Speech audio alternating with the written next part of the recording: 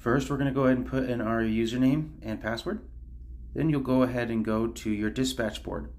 If your dispatch board comes up blank like this, then this means that we're going to go ahead and go through the second option. We're going to go back to the main menu, and then we're going to select Job Calendar at the very bottom. You'll see the date, select the date, and then you're going to go ahead and push box. Now we're going to go ahead and highlight box 77400, copy, and then now we're going to go back to our main screen, and you're going to have to make your phone go horizontally for this step. Once the phone is horizontal, you should see the search bar at the very top. Push paste, and then search.